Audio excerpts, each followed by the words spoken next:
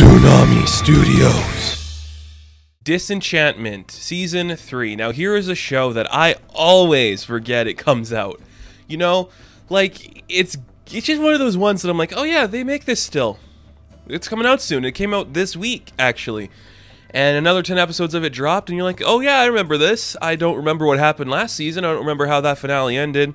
Wasn't Beanie being, like, burned at the stake or something? And then they get a recap. I'm like, oh yeah, that is what happened. So it's out. Season 3's out, or part 3, depending on how you look at the way they do their releases.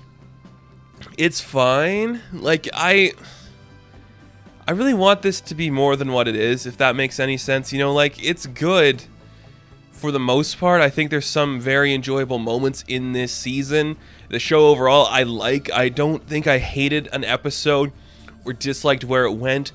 I just don't know if the jokes land every single time, and that's kind of infuriating. And you could say it's about as good as the mid-run of The Simpsons. You know, where it's like, we're out of the golden age, we're in that, like, seasons 12 to 20 era, where things are consistent, and they're fun, but they don't have that oomph of the original, like, golden era of The Simpsons. Now, I still laugh. I still think there's moments in this show that make me laugh. A lot of stuff with King Zog makes me laugh. A lot of stuff with Elfo, I think, makes me laugh. There's just other moments I'm like, yeah, okay, I get it. You go to a lot of interesting places in this series, and there's kind of like this overarching story that goes in between every episode, and I get why you do that. You have 10 episodes, you should tell as much story as you can, but I'm also kind of like, can't we just do like the week by week thing, where like every episode doesn't connect to the last one and we don't have to have like an overarching story? Like, we can keep King Zog being mad throughout this entire season, but why do we have to like have a narrative where like one episode bleeds into the other one and it's like going back and forth? And it kind of hinders the show to me, because the episodes that I think are the strongest in this season in particular are the ones that don't really have the connection to other stuff, like the one where they go to the pig king, the guy that was the king and now he's a pig, and they go to like his kingdom. That was funny. It didn't really have any connection to the main story. There's an entire episode, I think this was actually the best episode of the season.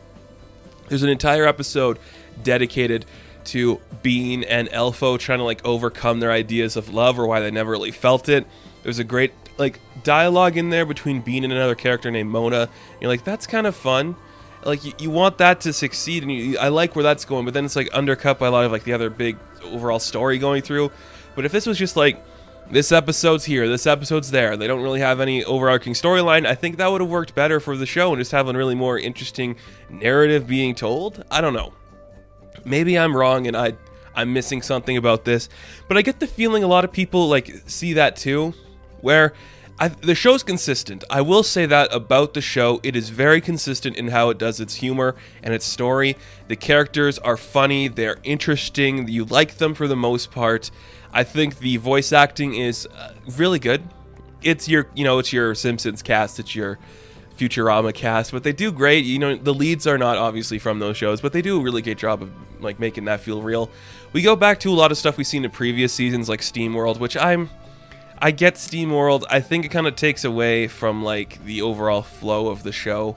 You know, like, you just stick in the fantasy. I think that's where it goes. But I understand like the cusp of revolution and technology and stuff. That's an interesting area to play in. I don't think it's that strong, and it didn't really make me feel anything. I think the same could be said about the stuff with Bean's mom. I think she's an interesting character, and I like that we got some more moments with her, but there's just something about that character, and like, we spent a lot of time there where I just felt we didn't need it. You know, like, I get we're a comedy and we're telling our story, but you don't need to spend that much time here, because it feels like we're just making stuff up as we're getting there. There wasn't really like a through line for that character, and I get that, I guess, but it's just kind of, it didn't go anywhere interesting or really make me think or feel for that character or that storyline in any regards, you know? It's such an interesting show just because I want it to succeed. You know, I want this to become a Futurama.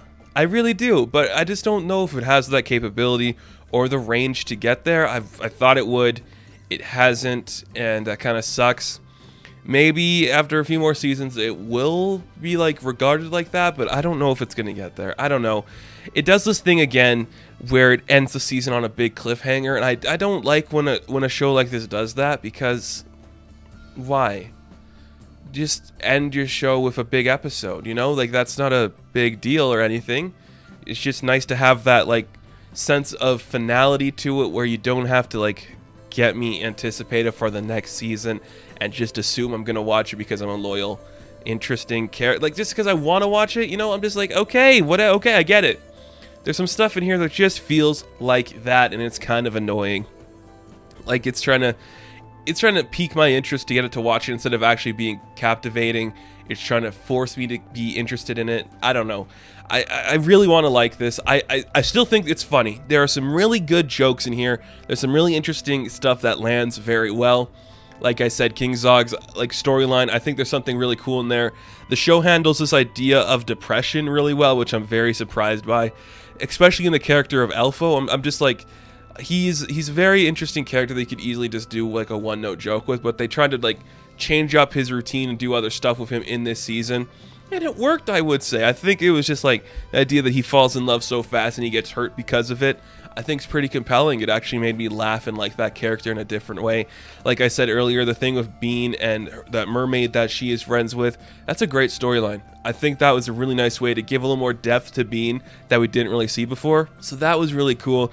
And I just think as we get to like the overall story of like the kingdoms clashing and the villains and all these like prophecy and the legacies and stuff, that's where it starts to like peter out and not be as interesting or captivating as just the random jokes and the quirkiness.